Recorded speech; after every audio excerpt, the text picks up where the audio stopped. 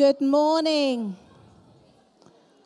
Oh, we're on party mode this morning. I'm impressed. Good morning, everyone. It's really lovely to have you all here at St. Paul's this morning. For those of you who don't know me, my name is Kim Riles, and I'm a member here at St. Paul's, and I'm also married to Craig Riles, who's the rector here, and who will be speaking to us later. It is really lovely to have Sunday mornings like this morning, and particularly so because we're here welcoming family and friends of the Lockwood family as they're here to dedicate Anna this morning. We love them dearly, and it's a real privilege to be part of that and to be able to celebrate together. So welcome, everyone, and we hope you enjoy your gathering and time with us this morning. There's also a big celebration happening over the waters. Our mission partners, Nick and Sarah Arkley, celebrate their first year of the Numa Church, their church opening today. So our hearts and prayers and thoughts go to them, and I will pray for them shortly. I can't believe it's been a year. And what a year. And they are doing incredibly and a lot of great stuff. So our love goes to you, Nick and Sarah, if you're seeing this later today. But let's focus our hearts and minds on the reason we're here. We're here to gather and to fill afresh with the Spirit of Jesus. And so we turn to prayer. Lord, as we gather here now, we remember your faithfulness. We thank you that you walk with us every day, that you are with us always. We proclaim that your promises are true and your goodness never fails. In this moment, we come to you and we lay our lives before you. May we honor and worship and adore you with every fibre of our being. Father, we recognize and celebrate that you are the Holy One, the Lord God Almighty, who was and is to come. Your beauty and majesty are beyond compare. On this day, we join with those who worship, and we particularly think of those over in the Numa Church as well. And we confess you together as one body, as Lord. Lord, we adore you. Lord, we love you. Because as it says in Psalm 95 and 63, come, let us bow down in worship. Let us kneel before the Lord and Maker. Because your love is better than life, our lips will glorify you.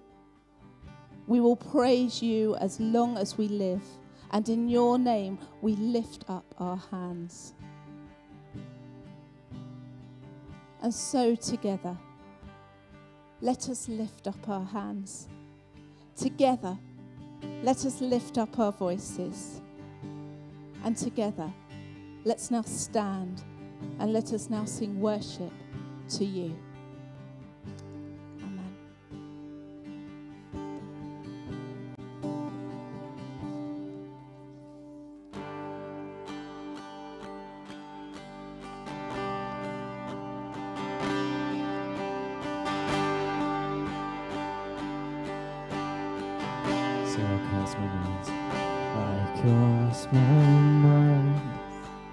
To Calvary, where Jesus bled and died for me.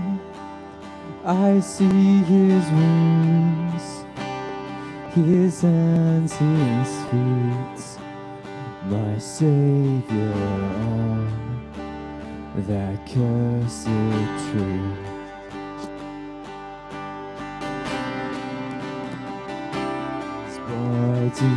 Bound and drenched in tears, they laid him down in Joseph's tomb, the entrance sealed by every stone. Messiah still and all alone.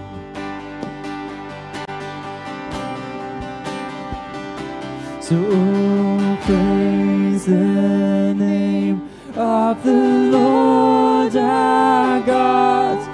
Oh, praise His name forevermore. For endless days we will sing your praise, oh Lord our God. And on the third, at break of dawn, the Son of Heaven rose again, and oh, trampled death, where is your sting? The angels roar for Christ the King. So sing no praise, no praise in the name of the Lord our God. Oh, praise His name forevermore. For endless days we will sing your praise, oh Lord our God. Oh, praise the name of the Lord our God. Oh, praise His name forevermore. For endless days we will sing your praise, oh Lord our God.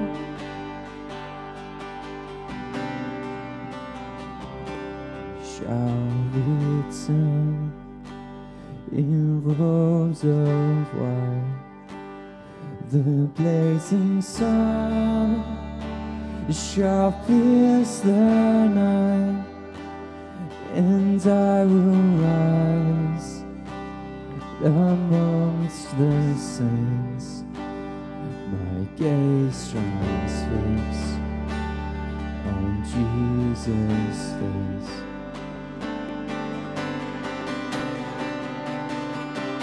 So praise the name of the Lord our God. Oh, praise His name forevermore.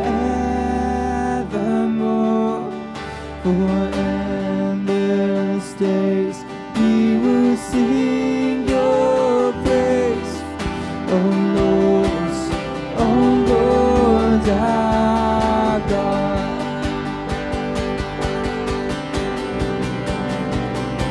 So praise the name of the Lord our God. Oh, praise His name forevermore.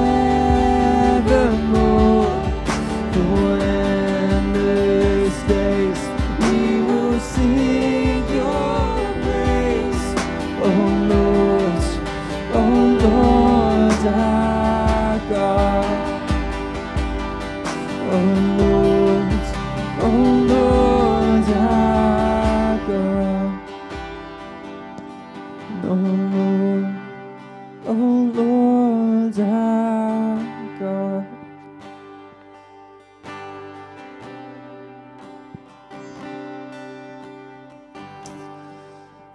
Amen. What a great song. Please do take a seat. It is good to have you with us. I am Kim's other half, Craig, and we are here for Anna's dedication, which is wonderful, and we're going to get on with that just in a moment. And I should say that in the Church of England we have various different rites that we can do in terms of welcoming children into the family of God. and that ranges anywhere from infant baptism to adult full immersion baptism. But we also do a Thanksgiving and dedication, which is what we're doing today. The main difference is that we simply today seek God's blessing for Anna. We want to recognize what a gift she is from God and celebrate in the joy of that, and also offer our support as friends, as family, as church family, and say that we're going to do our best to support and uphold Anna in her faith, and Jonathan and Emma and Harrison, and just look after the whole family, really. So I'll ask you a question in a few minutes about whether you'll offer your support. And I'm sure there'll be a resounding and enthusiastic "we will" from all of you, because we're just thrilled to do that. But why don't you come on up as a family? Harrison, are you coming up as well? Awesome. Come on up. Amazing.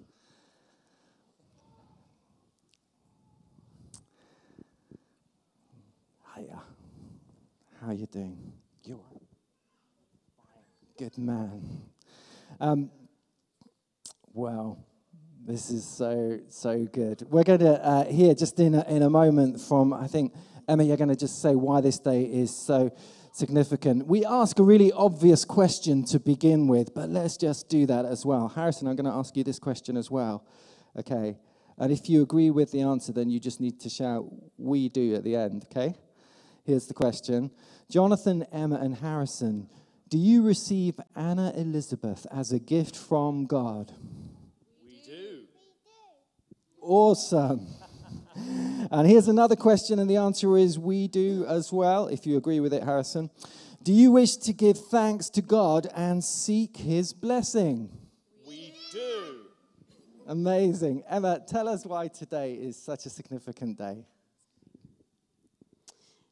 As we've just agreed, today we want to really give thanks to God for Anna and to seek God's blessing for her and our life as a new family of 4. As some of you know, I told myself I wasn't going to get emotional at this stage, but apologies if I do. Our journey in having Anna wasn't necessarily the most straightforward. We hoped and prayed for Anna for many months before she was finally conceived. And as the months passed, we began to question what God's purpose was in the waiting and whether we would actually be able to have another baby. However, today we just want to praise our amazing God for his love, his perfect timing, and his care of us as a family. With God, nothing is impossible. And today, in standing here before you, we want to give God the glory, praise, and honor for bringing Anna into this world and giving her to us to take care of. We also want to just personally thank our friends and family and all the members of our home group, along with a number of people in the wider church family here at St. Paul's who specifically prayed for us along the way about having another child. Thank you so much. The faithfulness of those around us did not go unnoticed, and we're so thankful that God heard all our prayers. Emma, that's brilliant. Here's the question, and again, I already know the answer, but you're going to, I'm sure, join in with this. Will you, families and friends of Jonathan, Emma, and Harrison, do all that you can to help and support them in the bringing up of Anna? Awesome. Let's pray.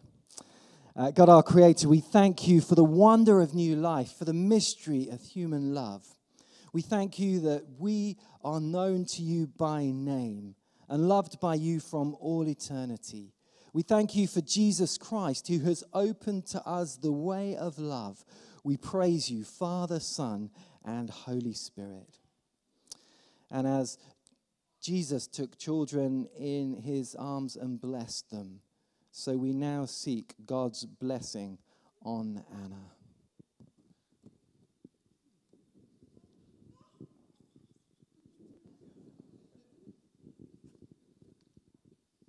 This is where I am kind of out of practice of juggling babies, orders of service, and microphones. Heavenly Father, we praise you for Anna's birth. Surround her with your blessing, that she may know your love and be protected from evil. Hello. Thanks, that's amazing. And know your goodness all her days. She might be a worship leader. She's definitely got a feel for microphones.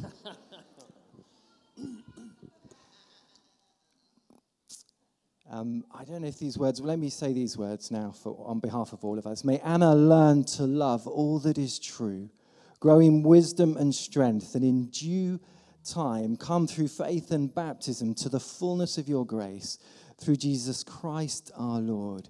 Amen. Amen. And we're going to invite Chris and Sarah Collier up, and they lead a house group, a life group, which the Lockwood family are members of, and they're going to pray. Let's pray.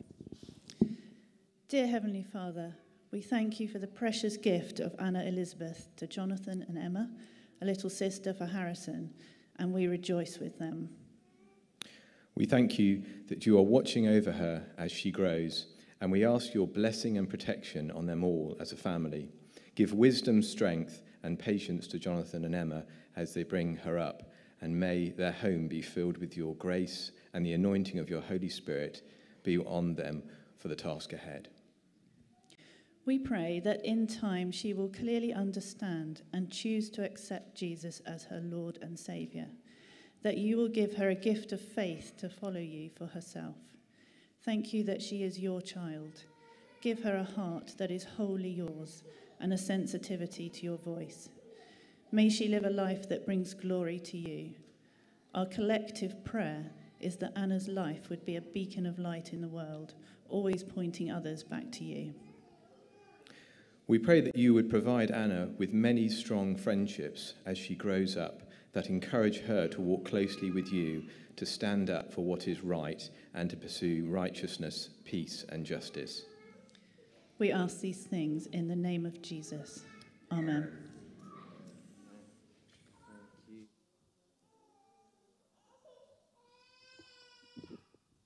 Anna, we bless you in the name of the Father and of the Son and of the Holy Spirit.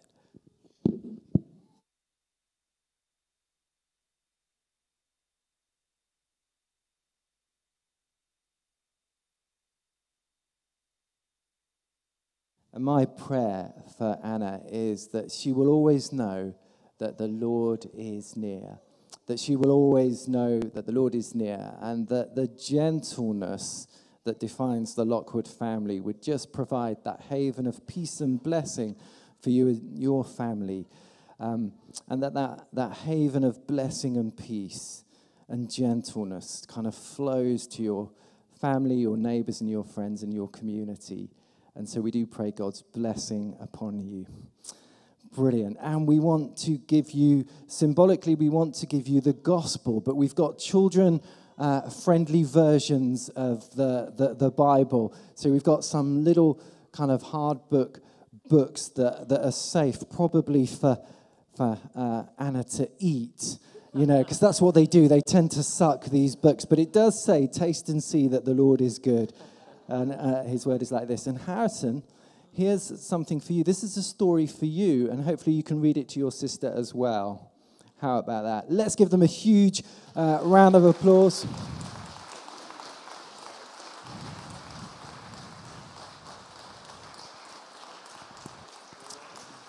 We're going to celebrate Anna and continue our worship. Would you please stand as we continue to worship together?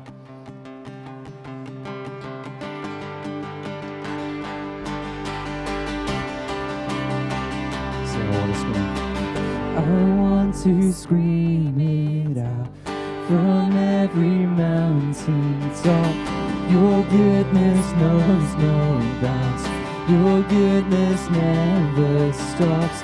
Your mercy follows me. Your kindness fills my life. Your love amazes me. And I'll sing because you are good, and I'll dance because you are good, and I'll shout because you are good. You are good to me. And I'll sing because you are good, and I'll dance because you are good, and I'll shout because you are good to me.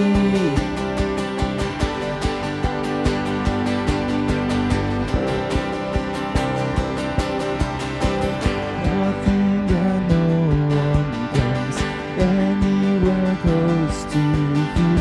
The earth and oceans do only reflect this truth. And in my darkest night, your shine is bright as day. Your love amazes me. And I'll sing because you are good, and I'll dance because you are good, and I'll shout because you are good to me.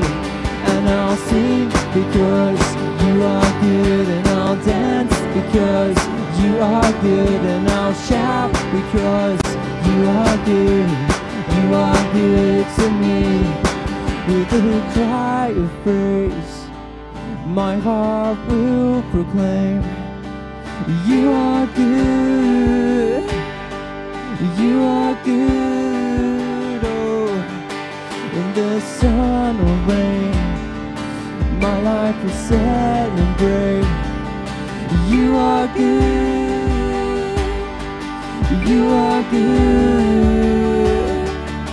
and I'll sing because you are good, and I'll dance because you are good, and I'll shout because you are good to me, and I'll sing because you are good, and I'll dance because you are good, and I'll shout because you are good to me.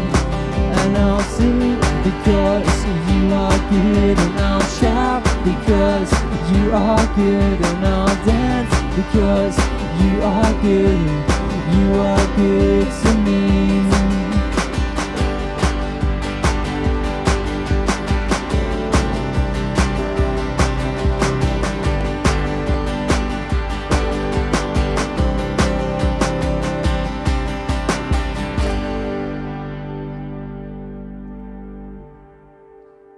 Amen. Oh, I was like, what a great way to celebrate. The children and the youth are going to continue celebrating. Youth are already worshipping and learning and eating, if truth be known, over in the Hope Centre, and our hearts and prayers go to them. But the children are about to go off. Just before they go, can you wave your hands in the air if you're part of the youth or children? Hi, higher. Right. These guys are going to go and have an amazing time. So let's just pray for them. Lord, we pray that your Spirit fill them afresh, that they may know your closeness with them now. And Lord, as the leaders guide them, may they have your heart and your words to share. Lord, protect them, and may they have a great time. In your name, amen. Meanwhile, it's so great having a church full again.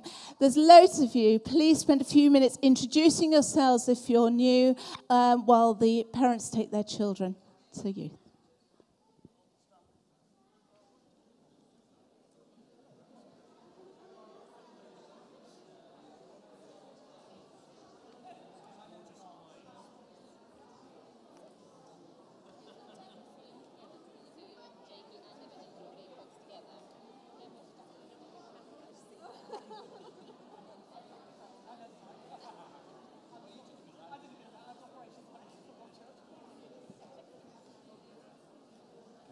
Off camera.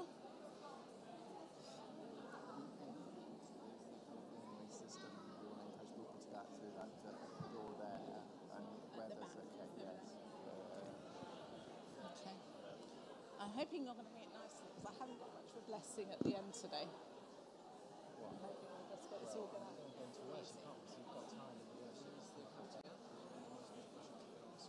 It's filter, it's made. Just think coming out and do it. Yeah, thanks. Black coffee. White coffee.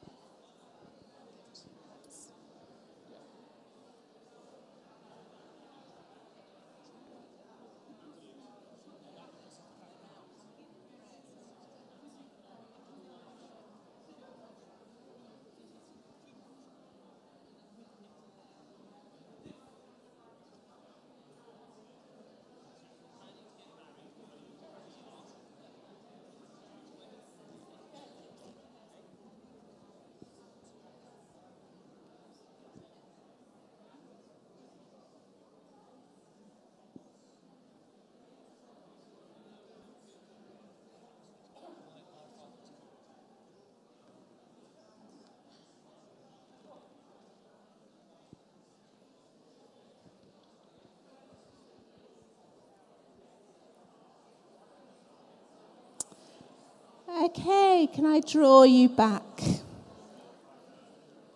Thank you.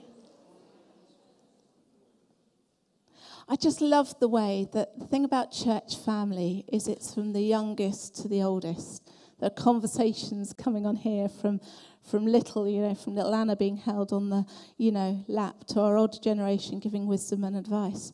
I just love it. I love that's what church family is about.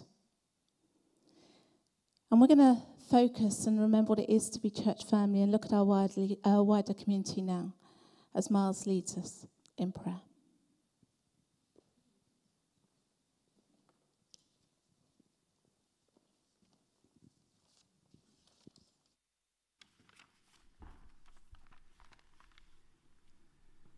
Good morning.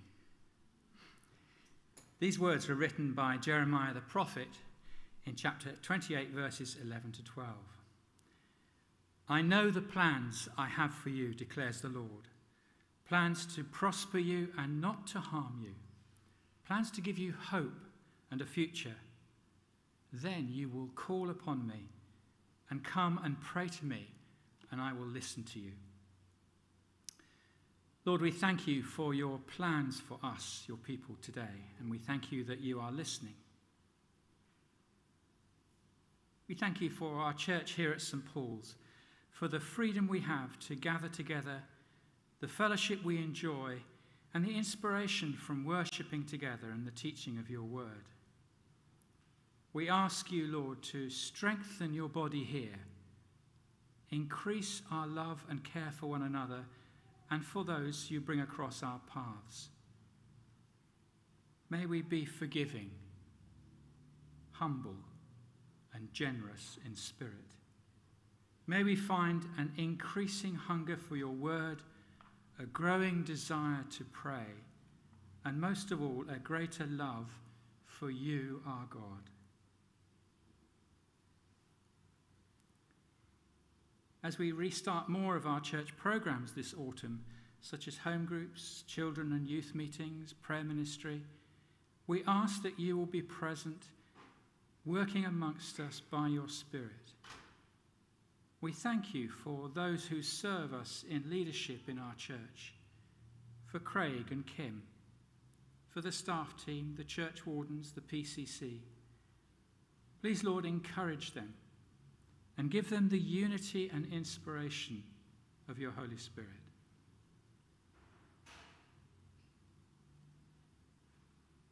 We also remember those who are sick or sad or bereaved, and ask you, Lord, to stretch out your hand of healing upon them and restore them to wholeness and peace. Amen. Today we bring again our nation before you in prayer.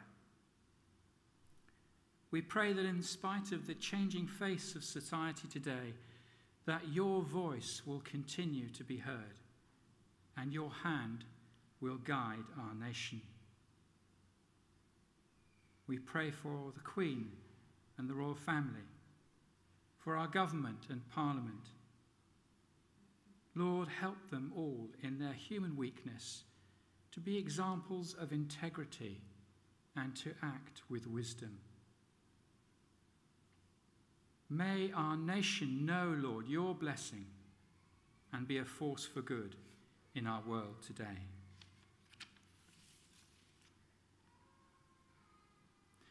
We pray today for the work of the Bible Society, whose good work we support as a church. We pray particularly today for their work in China, where your church is estimated to be growing by more than 1 million new believers each year. There is tremendous need for Bibles and for training of church leaders in China. And Lord, we ask you to prosper their work and help the Chinese church to greatly increase the number of shepherds to care for the growing flock of new Christians. Pour out your Spirit upon your people in China, and may your word strengthen and guide your people there. We continue to pray for Afghanistan. Especially we pray for the 4,000 or 5,000 or so believers in that land who are now in increasing danger because of their faith. Please, Lord, protect them from harm at the same time as giving them strength and courage to continue to follow you. We pray that you will restrain the powers of evil in that land and cause the voices of restraint and moderation to prevail. Give wisdom to international leaders to act in a way that leads to a better future for that nation that has seen so much suffering in recent decades. We pray all these things in the name of our Lord Jesus Christ. Amen.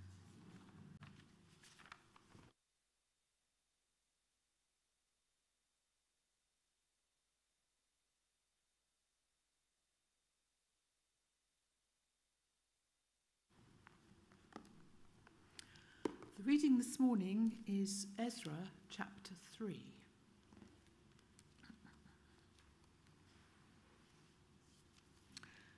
When the 7th month came, and the Israelites had settled in their towns, the people assembled together as one in Jerusalem. Then Joshua, son of Jozadak, and his fellow priests, and Zerubbabel, son of Shealtiel, and his associates, began to build the altar of the God of Israel, to sacrifice burnt offerings on it, in accordance with what is written in the law of Moses, the man of God. Despite their fear of the peoples around them, they built the altar on its foundation and sacrificed burnt offerings on it to the Lord, both the morning and evening sacrifices. Then, in accordance with what is written, they celebrated the Festival of Tabernacles with the required number of burnt offerings prescribed for each day. After that, they presented the regular burnt offerings, the new moon sacrifices, and the sacrifices for all the appointed sacred festivals of the Lord, as well as those brought as freewill offerings to the Lord. On the first day of the 7th month, they began to offer burnt offerings to the Lord, though the foundation of the Lord's temple had not yet been laid. Then they gave money to the masons and carpenters, and gave food and drink and olive oil to the people of Sidon and Tyre, so that they would bring cedar logs by sea from Lebanon to Joppa, as authorized by Cyrus, king of Persia. In the 2nd month of the 2nd year after their arrival at the house of God in Jerusalem, Zerubbabel, son of Shealtiel, Joshua, son of Jozadak, and the rest of the people, the priests and the Levites, and all who had returned from the captivity of Jerusalem, began the work. They appointed Levites 20 years old and older to supervise the building of the house of the Lord. Joshua and his sons and brothers, and Kadmiel and his sons, descendants of Hodaviah, and the sons of Henadad and their sons and brothers, all Levites, joined together in supervising those working on the house of God.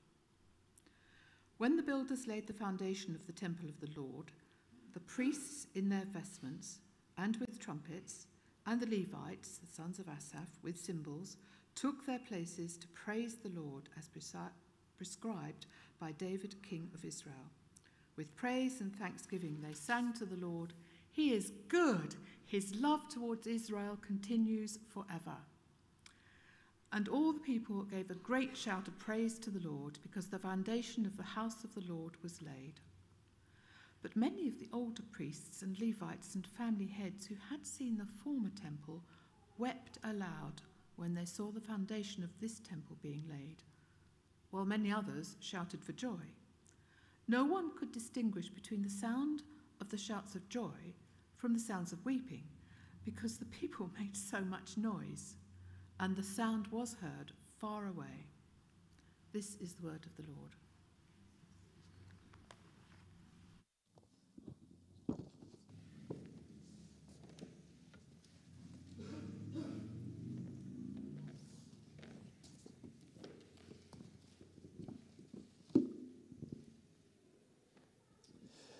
Well, good morning.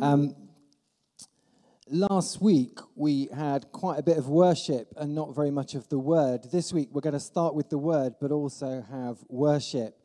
and we're going to revisit chapter 3 because it's an important theme for us. Let's pray. Lord, as we turn to your word now, we pray, Holy Spirit, that you would speak life to us, life in the name of Jesus, about what it means to be a worshipping community. And we pray this in the name of Jesus. Amen.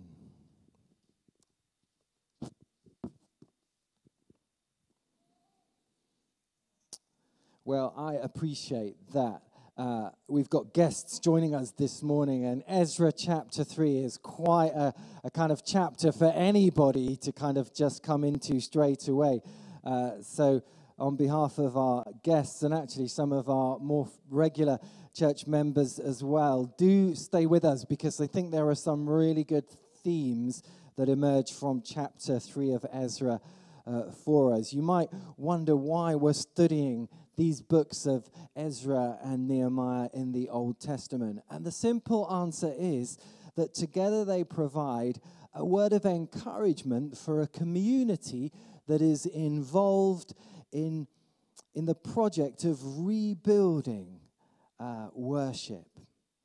Rebuilding the temple in Jerusalem, in the case of the book of Ezra, and with Nehemiah, rebuilding the walls of Jerusalem, which were broken down, all because of the destruction wreaked upon Jerusalem by Nebuchadnezzar II of Babylon. And so this theme for us, it kind of resonates with where the church is around not just in the UK, but in the world, because along with other churches, we are focusing on this season of rebuilding our community and worshipping life together because of all the ongoing impact of the pandemic. And there is this deep spiritual call to rebuild our walls, to restore our worship.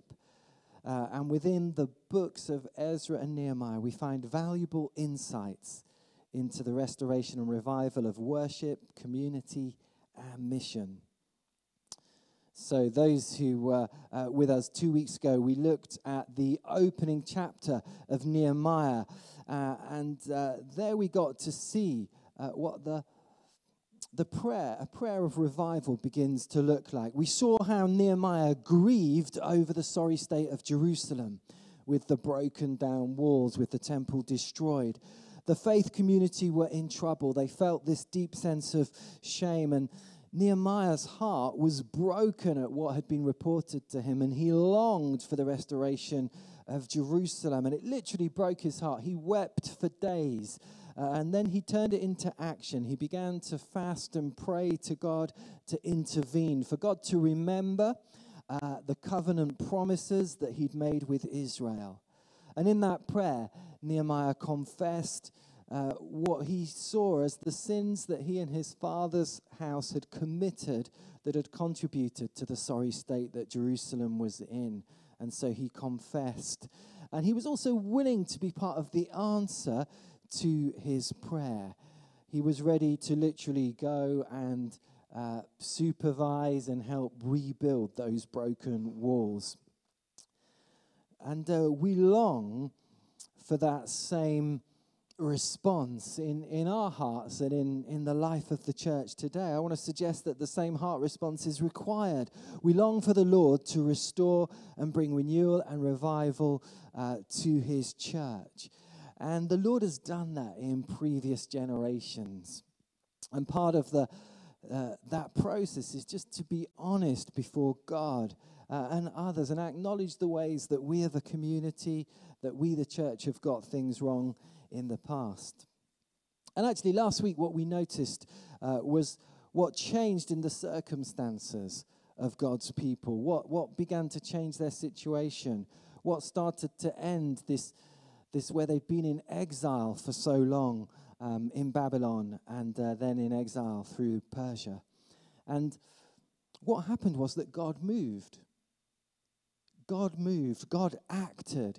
God did a work of heart in the Persian king, in Cyrus, to send some of the exiled people home with the specific task of rebuilding the temple in Jerusalem.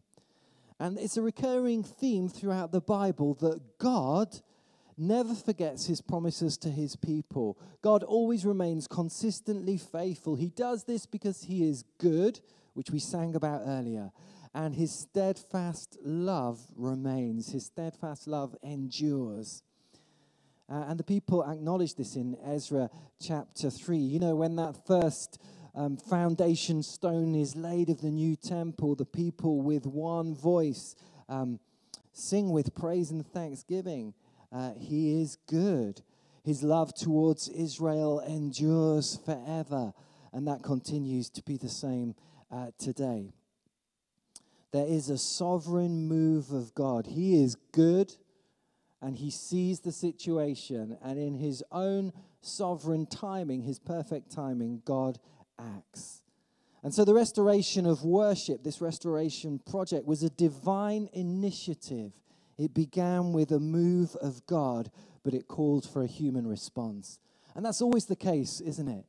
You know, that there is that human response that is needed in us.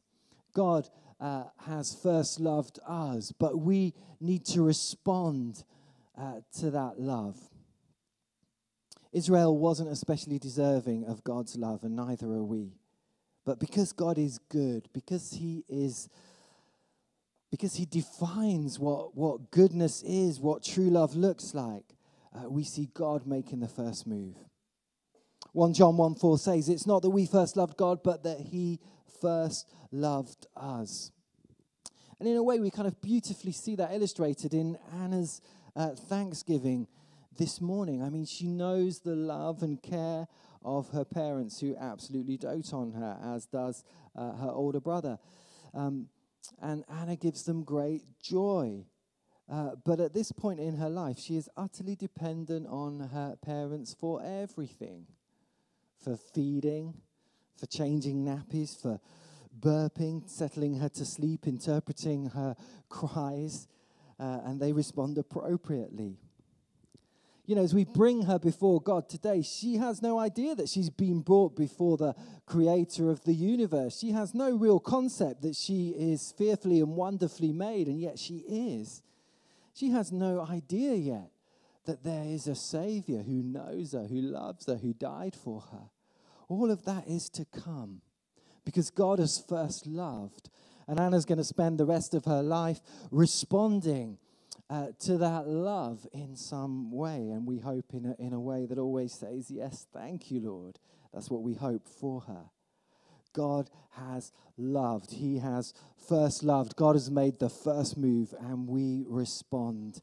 And it's always the case. When we are talking about worship, which, by the way, is what we're talking about this morning, worship is ultimately our response to the God who has first loved us. Now, there are a number of things that we can draw out of Ezra chapter 3 in relation to worship. I'll mention just a few of them briefly before I go on to speak about the main theme, which I think the Lord has put on my heart for us today. The first thing to say that this whole project of rebuilding worship takes time. It's not a quick process. You know, we live, don't we, in an instant culture. Everything has to happen instantly, but some things take a while. And yet we worship a God who doesn't have a beginning. He's always existed. Before anything else existed, there was God. And God took time to create the world. Psalm 90 verse 4 says that 1,000 years in your sight are like a day that has just gone by, or like a watch in the night. In other words, we have a God who likes to take his time about things. And in Ezra chapter 3, the altar is first rebuilt. You know, it takes a whole year until the first foundation stone can be laid. The temple rebuild project began in 536, but the temple restoration wasn't completed until 516. It took 20 years. And there are challenges and oppositions along the way, which are recorded in Ezra and Nehemiah. And it makes me think about St. Paul's and our time. Kim and I have been at St. Paul's here for 7 years. And sometimes I think we're just beginning because it takes time to build a kingdom work. To do a kingdom work takes time. You can't rush that. And the kind of work that the Lord wants to establish is a work that stands the test of time. So maybe we need to, first of all, acknowledge this rebuilding project takes time. You know, it's the kind of thing where people say to me, Craig, it's a marathon, not a sprint. And I kind of take a deep sigh and go, yes, I know, but we need to be patient. We need to be patient for the things of God.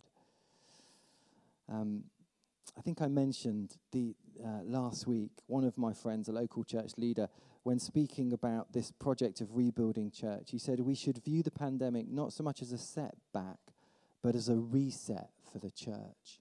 And I really like that. I thought it was really helpful. So this building project takes time. And secondly, note that they build on what had gone before.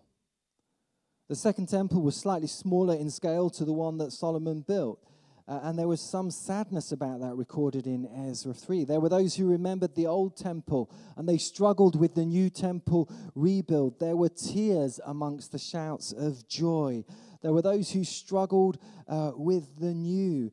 And I find it fascinating because when I look at church, you get that same reaction from people. I find it fascinating that we can go back 2,500 years and find the same kind of emotional responses in the faith community that we get today.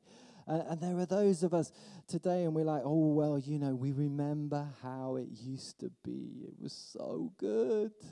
But now in these days, and you get that, and I hear it. And it was happening then, and it still happens today.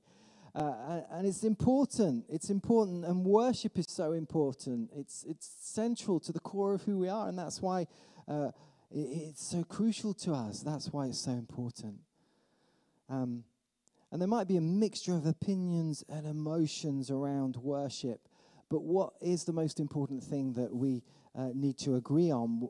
And I think as a church leader, that is to simply discern what the Lord is doing. What is the Lord doing? And let's encourage everybody to get behind the project of what the Lord is doing. That's how I see my role as a church leader. And when it came to the second temple, it was important to discern what God was saying. And there's a prophecy concerning the second temple from the prophet Haggai, who said, "The glory of this present house will be greater than the glory of the former house, says the Lord Almighty. And in this place I will grant peace, declares the Lord Almighty." So though it was different in scale, they were still building on what had gone before. New foundations were built on the former site of the first temple. But crucially, the Lord was doing a new thing. Crucially, the Lord was saying that his glory would be greater. Recently, in our church family, we have lost a number of people that we have loved dearly over decades together. But it made me think about their contribution, really, as I heard tributes to them. Last Saturday, we had a Thanksgiving service for Margaret Stevenson. And two of my predecessors were in attendance, and I was mindful of the significant contribution that those two rectors have made to the life of this church. There was also a recognition in the tributes of the incredible work that Margaret had pioneered. I think she was St. Paul's first children's worker on the staff team. She pioneered the work that has continued. And Margaret handed that project on to Jane Renyard. And then Jane handed it on to Anna Massey, who handed it on to Heather Andrew. And now Debbie May continues that work. And it's like this relay race where the baton has been handed on to others. But each time we give thanks and we build on the work that's gone before. So we build on the work that's gone before, but God's been doing a new thing. And then we look at those who were appointed to rebuild the temple. And it's fascinating in Ezra chapter 3, verse 8. It says they appointed Levites who were 20 years old in order to supervise the building of the house of the Lord. 20 years old and upward. The young man who's leading worship this morning is 20 years old. Recently turned 20. And it seems to me that one of the things that we need to do as a church is invest in the next generation of leaders, of worship leaders, of leaders in every sphere. The church nationally, especially I think the Church of England, needs to learn this strategy of investing in younger leaders if the church is going to flourish in the future. It's so important in this rebuilding project. And that's not to say that those of us who are older, and I count myself and other generations in that, it's not that those of us who are older and more experienced don't have a role. We have a crucial contribution to make, but we need to share our knowledge, our wisdom, our experience. You know, Moses invested in Joshua, Elijah invested in Elisha, Paul invested in Timothy and Titus. We need to nurture our young leaders, help them to set an example for everyone, for all of us in Christian discipleship, as Paul says, in their speech, in their life, in their love, in their faith, in their purity. That's what we're called to do, is to raise up a whole generation of young leaders who worship and love the Lord. That's why it's so encouraging to see some of our young people stepping into that. That's why we invest in them. But having said that, the main thing that I want to focus on today, if you like, this is the foundation stone that needs to be laid in the project of restoring worship. And it's so simple that you kind of might miss it in the passage, but it's foundational to the restoration of the people coming together. And it's in the very first verse of chapter 3, and it simply says this: the people gathered as one in Jerusalem. Other translations say the people gathered as one man, one person. And the Hebrew text emphasizes the oneness of the people. A key feature of the restoration of worship in a community is unity among God's people. They were like one person. And unity in worship is so important. An uninterrupted unity amongst God's people. Psalm 133 acknowledges the importance of unity. It kind of takes an image from the ritual of Aaron the priest being anointed with oil.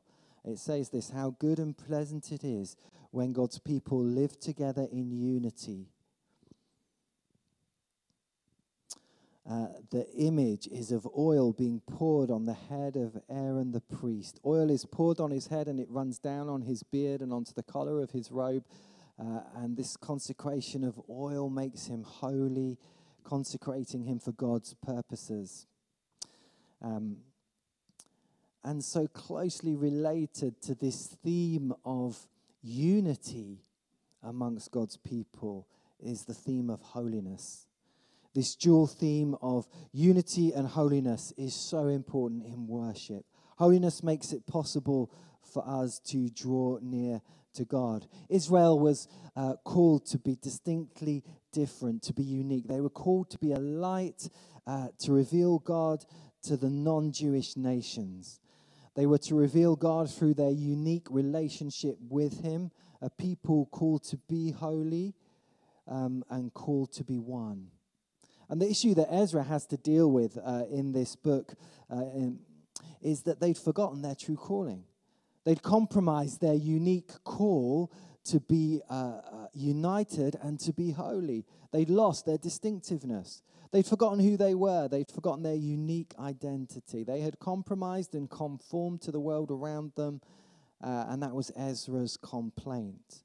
And in our context, in our culture, it's difficult to fully understand what he's saying. It comes across as a little bit controversial, because what was happening was that those who'd returned from exile had gone off and married people from other nations, and they had lost their own identity. They'd rejected and lost God's traditions and God's commandments. They were not one. They'd forgotten God. They'd forgotten who they were called to be. They'd become unholy and indistinct. And so they're called to rebuild the altar and start to offer these daily offerings and sacrifices. For us, we find our unity and our holiness in Jesus Christ. We don't need a system of daily sacrifices and offerings in the temple, because Jesus on the cross made the one sacrifice, that one perfect and sufficient sacrifice for all.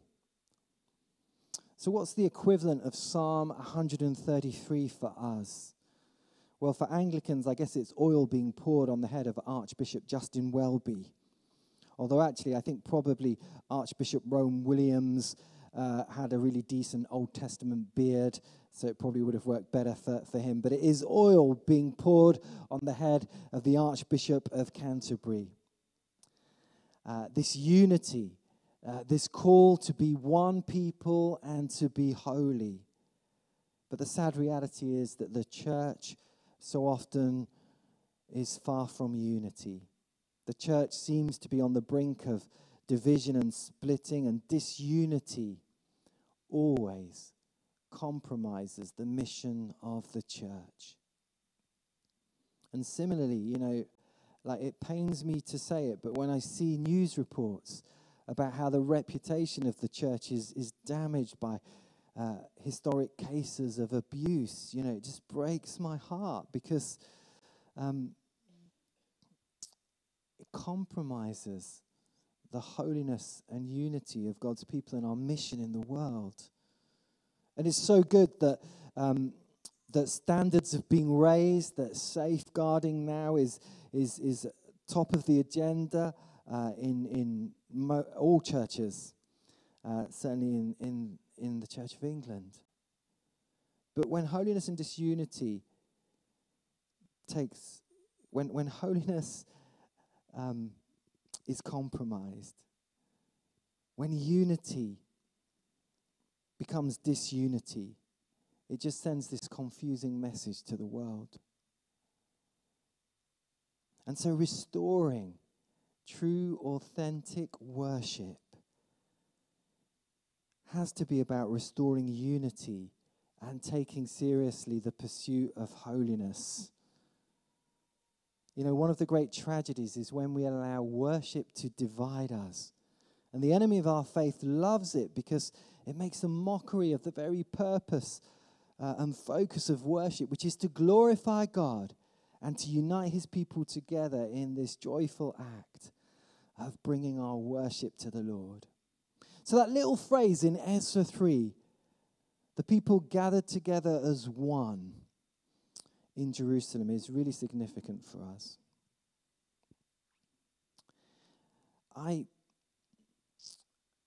One of my high values as a church leader is just to be authentic and to be vulnerable. And so I've been praying about whether to talk about this with you. And I just decided that actually, prayerfully, it's the right thing to do in the spirit of the prayer of Nehemiah, of acknowledging our mistakes and moving forward. And I just wanted to mention an episode in the life of our church a few years ago, where we had a meeting in this building before our annual church meeting. And we had a meeting on the topic of worship. And there was a sense that worship was becoming contentious in the life of the church. And we wanted to give the church family an opportunity to share their views. And my intention was that would draw us together in a spirit of unity. But I think I was a little bit naive, because that didn't happen. What was intended to draw us together in a spirit of unity became something where we lost sight of what it was to be a church family in that meeting. We lost focus on the one whom we gather to worship, and the one who calls us to deeper unity and to holiness. And I think on that day we lost some ground in the project of restoring worship in this place. On that day, some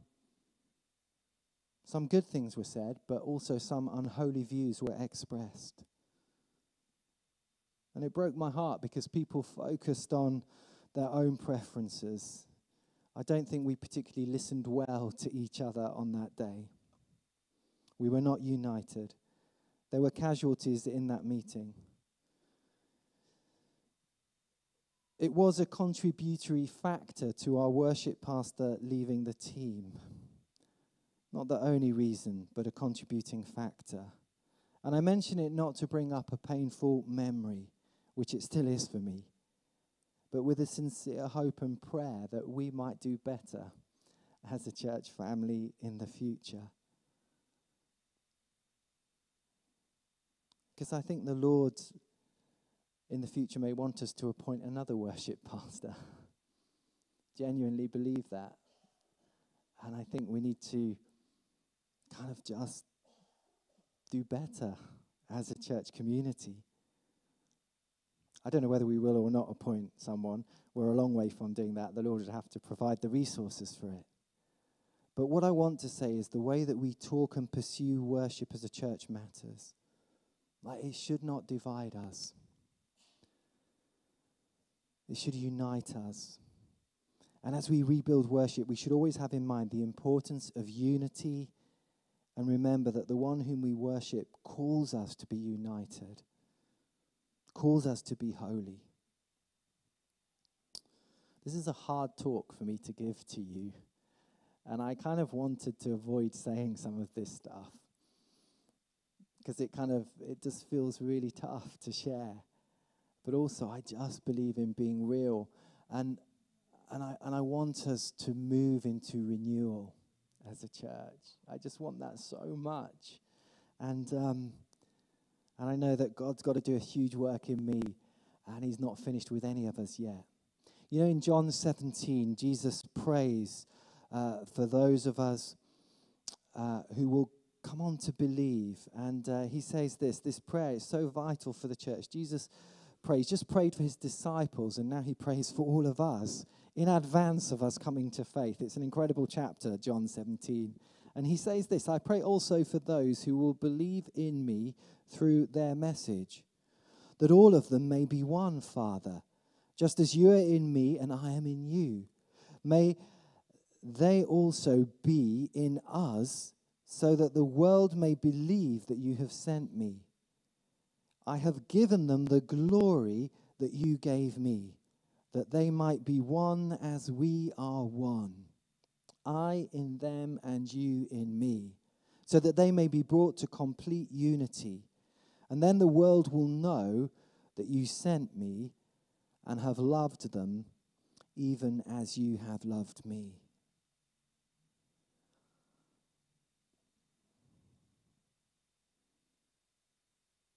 God has given us His glory to be revealed amongst us as we gather together, as we worship as one people. May that be true of us. We find unity and holiness revealed in the person of Jesus Christ. Paul, writing in Corinthians, says, Christ Jesus has become for us wisdom from God. That is our righteousness, holiness, and redemption. And our worship ought to lead us to holy encounter and holy transformation. I mentioned last week what William Temple, another former Archbishop of Canterbury, he said this: to worship is to quicken the conscience by the holiness of God, to feed the mind with the truth of God, to purge the imagination by the beauty of God, to open the heart to the love of God, to devote the will to the purpose of God. I love that. It's so deep. I sent it out to you in my weekly update, that quote. Let's turn back to worship. Can I invite you to stand?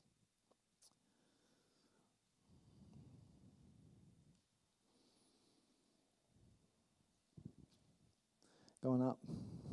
Come on up, worship band. Let's pray. Lord, we declare that you are good, that your steadfast love endures forever.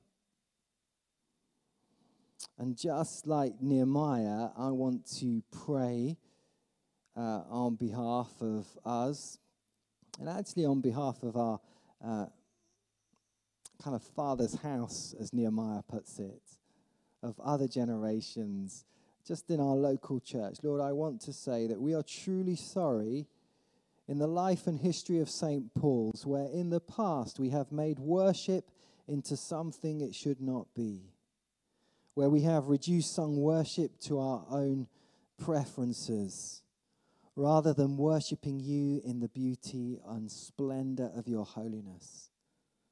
Lord, we are truly sorry, and we seek your forgiveness. And we pray that you would have mercy on us. We pray that where we need to amend our ways, that you would help us. Start with me. Start with us, that we might experience renewal. And above all else, that we might encounter your presence and your glory as we worship you in this place, week in, week out. Lord, as we worship, would you bring healing and wholeness? As we worship, would you reveal your truth and beauty? Amen.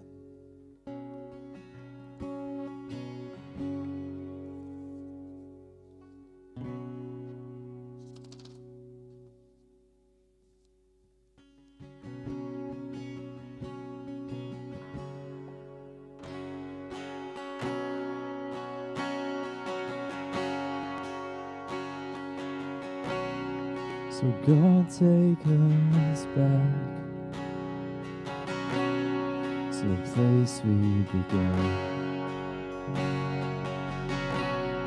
The simple pursuit of nothing but you. The innocence of heart in your hand. But God, take us back.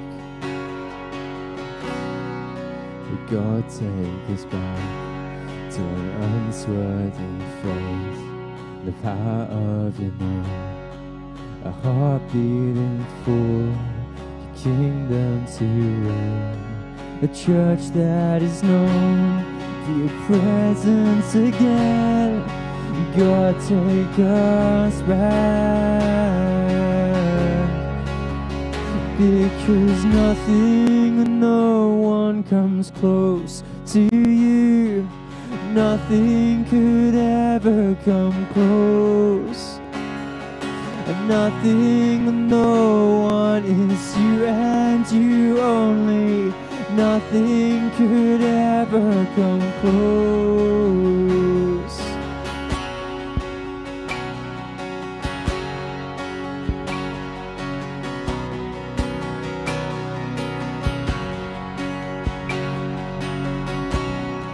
So keep our hearts real and keep your grace close. You're bringing us back, Jesus. You're bringing us home to an unswerving faith, the power of your name, a heart beating for your kingdom to reign, a church that is known for your presence again. God, take us back, because nothing and no one comes close to you. Nothing could ever come close, and nothing and no one is you and you only. Nothing could ever come close, because nothing and no one comes close to you. Nothing could ever come close, and nothing and no one is you and you only. Nothing could ever come close, because nothing and no one comes close to you. Nothing could ever come close.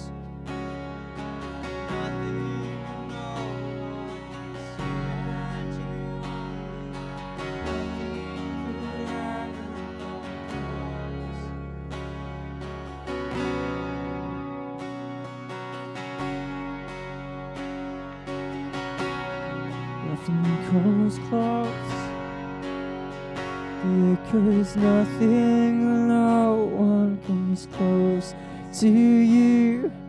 Nothing could ever come close. Nothing, no one is you and you only. Nothing could ever come close.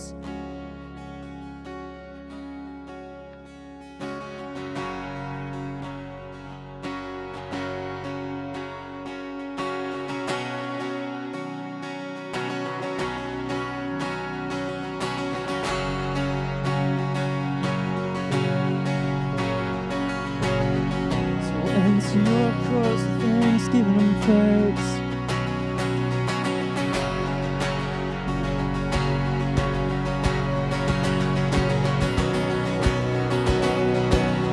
This is amazing grace. This is unfailing love, that you would take my place, that you would bear my cross, and oh, you would lay down your life, that I would be set free. Oh, Jesus, I sing for all that you've done for me.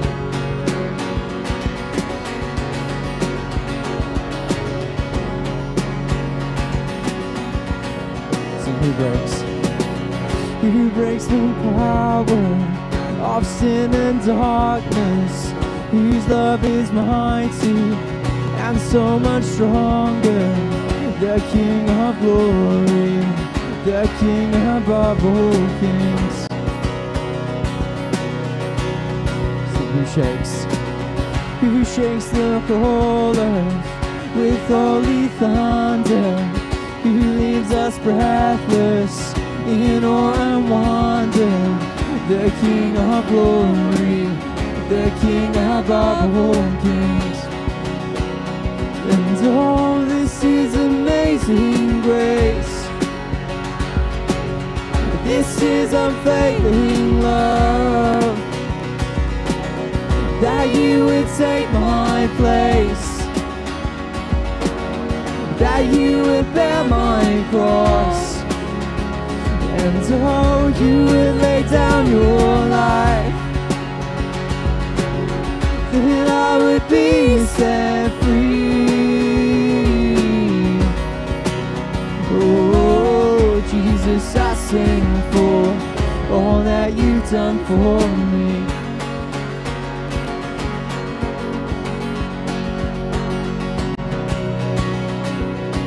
So who brings our chaos? Who brings our chaos back into order? Who makes the orphan a son and daughter? The King of glory, the King above all kings.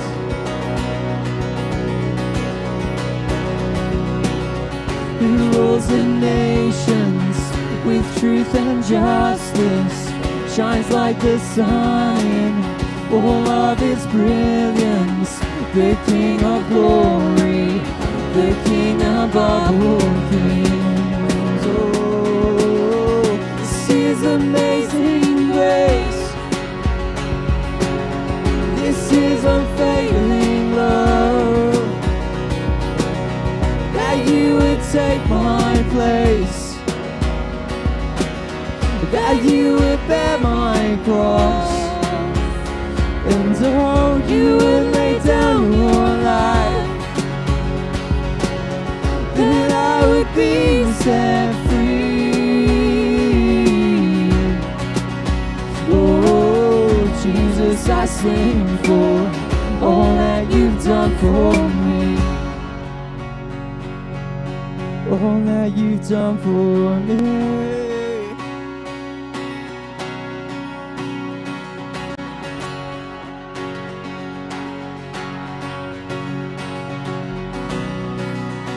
Sing worthy. So worthy is the Lamb who was slain,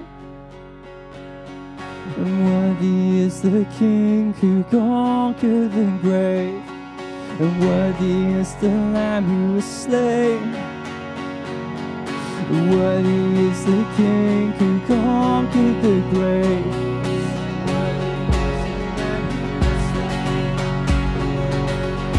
Worthy is the King who conquered the grave. Worthy is the Lamb who was slain. Worthy, worthy, worthy. Oh, this is amazing grace. This is unfailing love.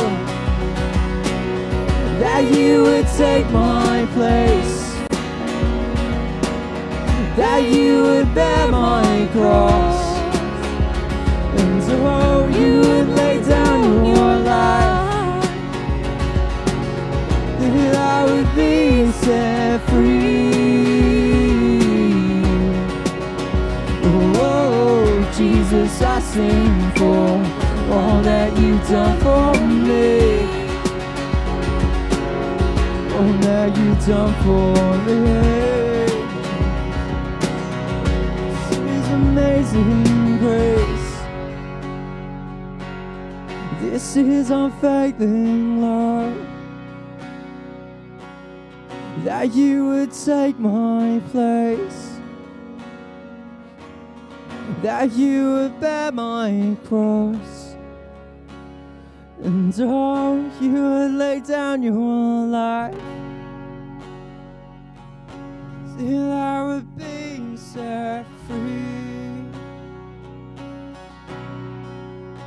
Oh, Jesus, I sing for all that you've done for me.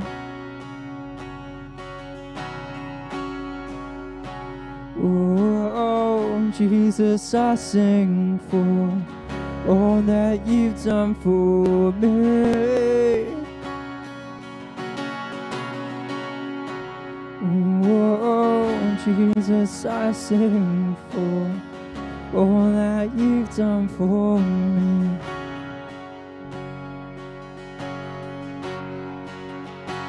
All you've done for me.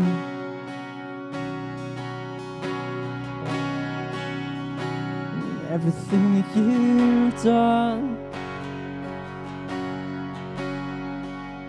it's all in the name of love.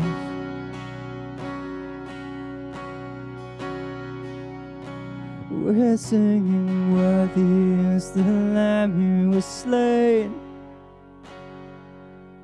worthy is the King who conquered the grave, worthy is the Lamb who was slain, worthy is the King who conquered the grave.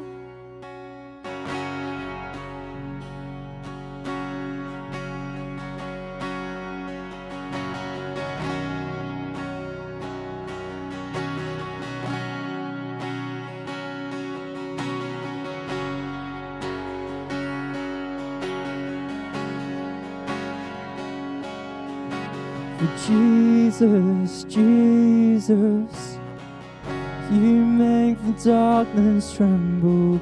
Jesus, Jesus, you silence fear. And Jesus, Jesus, you make the darkness tremble. Jesus, Jesus, oh.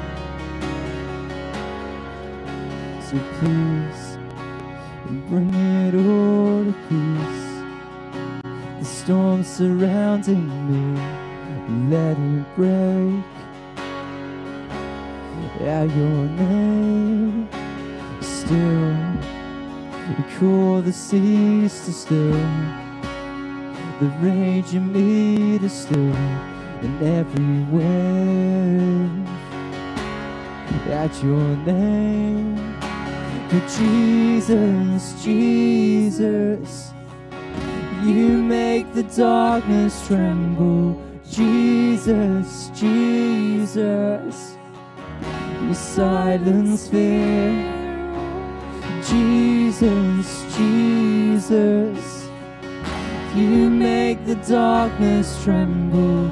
Jesus, Jesus, oh.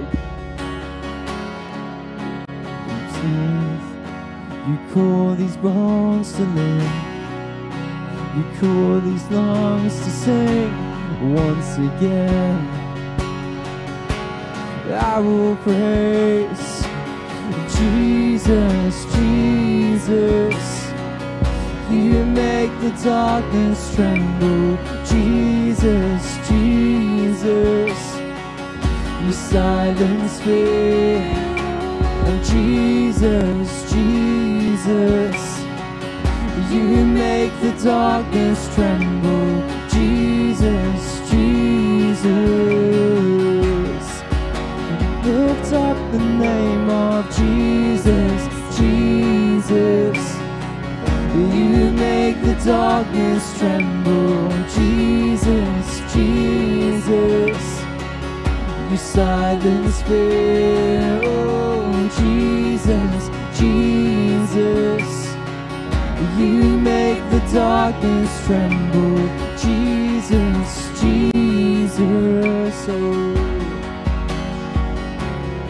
For your name is a light that the shadows can't deny. Your name cannot be overcome. Your name is alive and forever lifted high. Your name cannot be overcome. Come on, church, let's declare. Your name is alive that the shadows can't deny. Your name cannot be overcome. Your name is alive and forever lifted high. Your name cannot be overcome. But Jesus, Jesus, you make the darkness tremble. Jesus, Jesus, you silence fear. And Jesus, Jesus, you make the darkness tremble. Jesus, Jesus, oh, what a powerful name it is. What a powerful name it is. The name of Jesus Christ, my King. What a powerful name it is. Nothing can stand against. What a powerful name it is.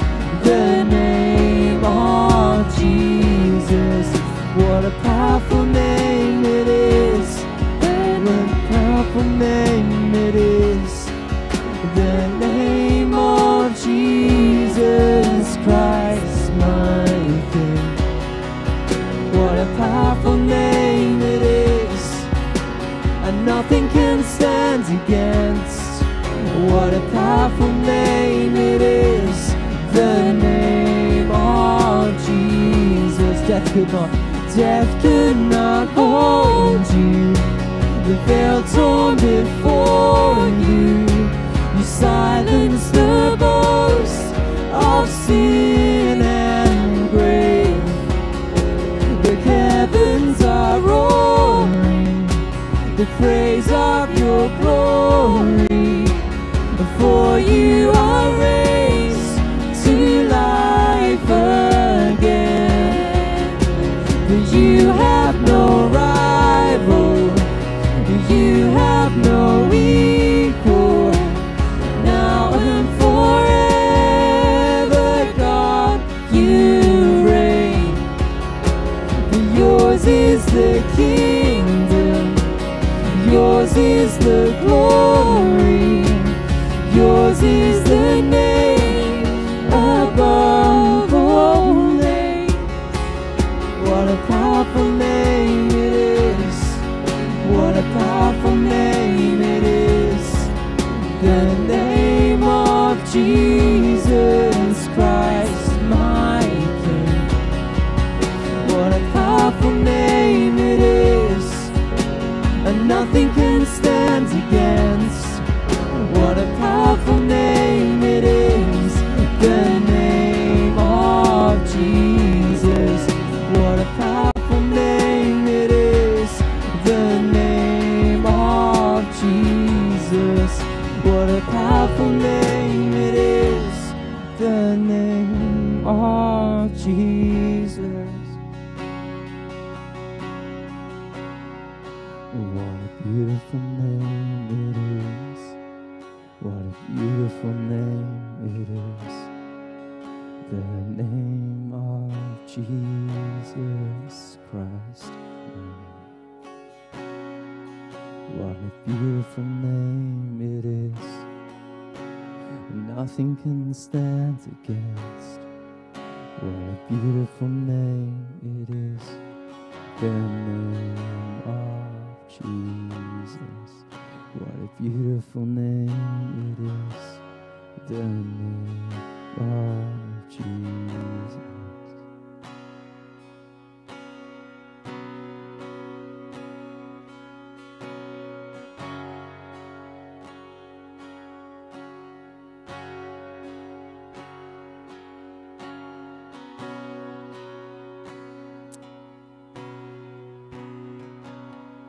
Lord, your name is beautiful.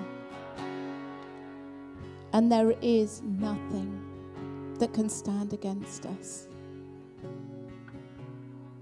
Lord, we thank you for your presence. We thank you that you have brought us here together. And we worship you.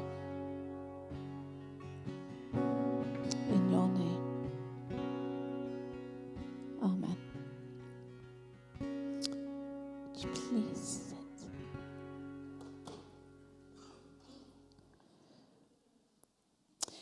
In 1 minute, we need to be going. That includes me. I have to remember I've got a little one to go and pick up as well from the children's groups.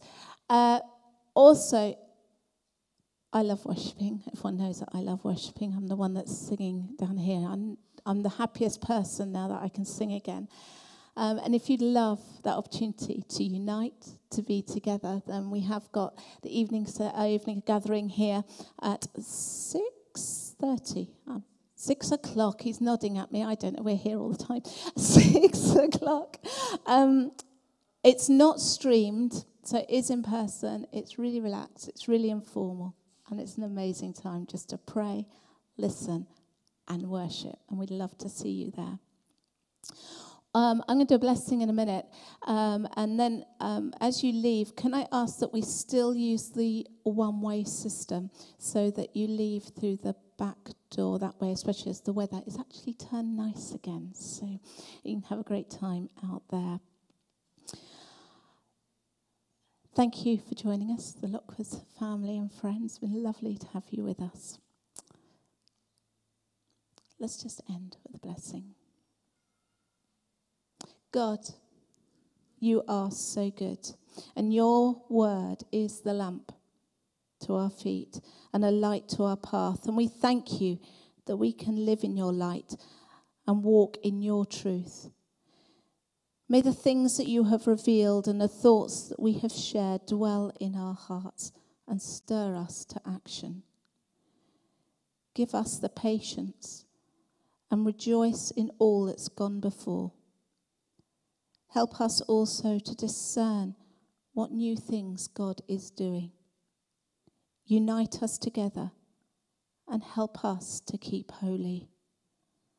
So may the Father's hand keep us from stumbling. The footprints of Jesus give us the confidence to follow, and the fire of the Spirit keep us warm and safe in our walk together as we strive to see kingdom growth and unity with God today. May we live a daily life of worship, leading to holy encounters and holy transformation. We ask this in Jesus' name. Amen. Have a wonderful week. It's been wonderful seeing you, and we'll see you again next week. God bless.